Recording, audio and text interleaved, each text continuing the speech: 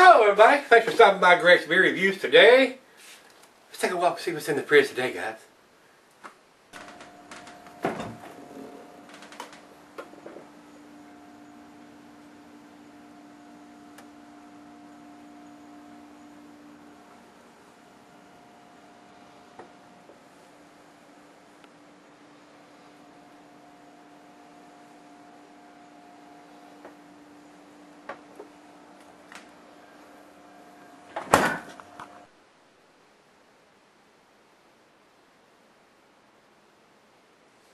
Hello everybody, thanks for stopping by Gregsbeerreviews today. We got another one of the white birch.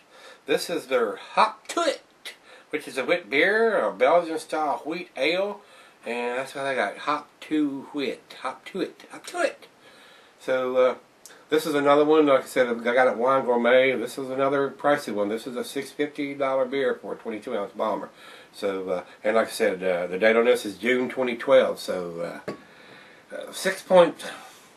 it's 6.8%, so it's almost 7%. So it may sell. It's not recommended for extended cellaring unless ABV exceeds the average range. Well, the average, it does exceed the average range, and it's a wheat beer. And here on the Break Beer site, it says it's 5.20, and they don't have a good picture of it. And this is definitely 6.8. So let's see what Break Beer says. They also, this says 6.8 on this one. Let me read what it says. Heat, humidity, lazy dog, and regardable bathing suit. So it tells you this is a summertime beer, summertime release. So this beer should have been done 4 months ago anyway. We're going to get them out of the fridge. That's basically what we're doing here. The Lawn Warrior, the Frisbee Thrower, the Backwoods Trail Hiker, American Twist on classic summer style. This flavor from Belgian style wheat beer is packed with juicy hops for just the right kick. So go ahead, reset Long Whose Balls will be right here waiting for you. I think this is, they don't pasteurize their beers. He did not say our ales are unfiltered, unpasteurized, and traditionally made best served at 50 to 55, and that's it. 6.8. So the alcohol is definitely going to preserve it. You're not going to get any kind of bad taste, I would think, off of this, other than being a hop forward beer. That's what you're going to lose on this one, guys. They're out of New Hampshire. Food pairings for this one, the cheeses are the peppery, the Monterey, pepper jack, sharp, your brick, Edam, feta, and the meat for this is fish and shellfish. Boy, I tell you what. Man, there's a whole lot of stuff in the bottom of that. Of course, a lot of the Belgian styles will have that. I was just impressed I didn't get any, not much carbonation in there. I mean, there's just a little bit, but not very carbonated, guys, at all. And it is almost to the macro lager color. Very pale, very, very faint yellow. Almost looks like yellow fizzy water. I hope it's not. But there is some stuff floating around in this beer, no doubt about it. Got some junk in the trunk. So like I said, this beer should have been done a long ago. And I would not sell this beer.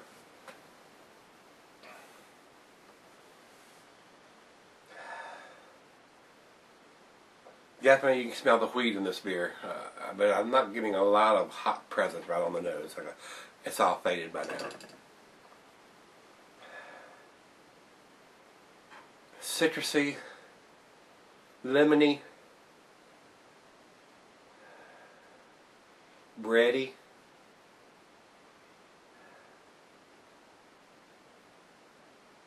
Smells okay. Let's give it a taste. Cheers, everybody.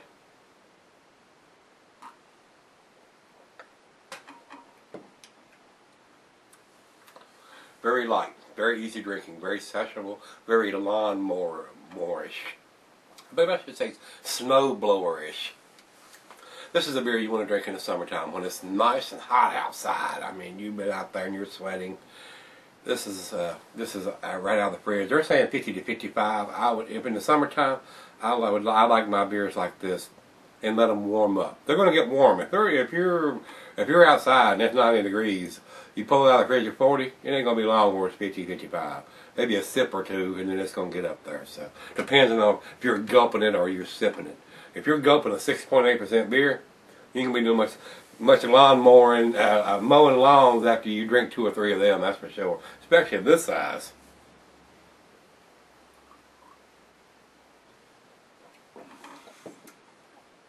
Right off the bat, I'm going to tell you, it's not worth what I paid for it. It's not that good. And it should have been done 4 months ago instead of now, maybe even 5 months ago. So guys, I probably shouldn't grade it as harsh as I am because it's my fault that I bought it so late, but it was on the shelf. What's everybody going to do? We're just going to let it sit there and sit there and sit there. Somebody's going to have to buy it eventually.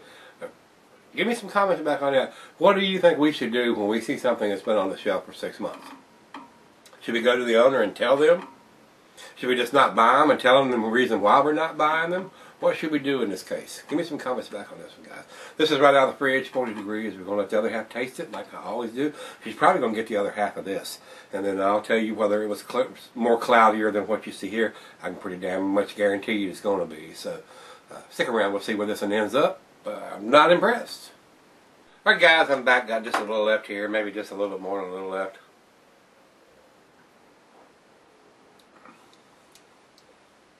A little citrusy, a little lemony. Definitely get the wheat in there. But there's so much has faded since this should have been had by, if it was put in here in June, you should have had this by July, September, no, August or September at the latest. So here we are in January. This is really, it's really bad to be even trying to review this beer this old. So final show. For the $6.50 that the sticker price is on it, I would not pay for that much for this again.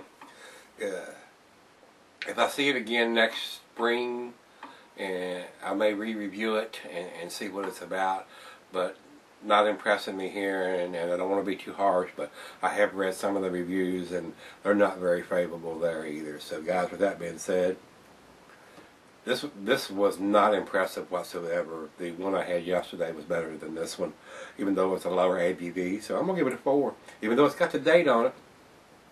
This needs to be had within a month or 2, no later than 3 than when it was put in the bottle. And I won't be buying any more of these beers this year. I've made that commitment that we're gonna stick to that as much as we can. Now there are some in the fridges down there that you probably gonna see me cleaning out, and they don't have the dates on them. But hopefully the beer run videos won't have any of these old beers in it anymore. So with that being said, I'm gonna stick with that. And Beer Advocate comes up with the NA on this. Let's see here. Hop to It is NA, not enough ratings for them to give a rating on it. And Great Beer has 62 overall and 78 in the style. So those numbers aren't impressing me. And what I've drank tonight hasn't impressed me. So if y'all have had this, guys, fresh, give me some comments back on this one. I know Jeff up there, Jeff Lyons might be a good candidate to give me some comments back on this and whether he's liked it or had it. And he's up in that neck of the woods. So Jeff, if you're watching this, give me some comments back on this and what you think of it if you've had it fresh. And all my subs there, if y'all have had this one, give me some comments back on this one. And we're going to try to probably get the last one out of there tomorrow or the next day, and we'll see where that goes. So join us tomorrow and see what the last one brings. See you then.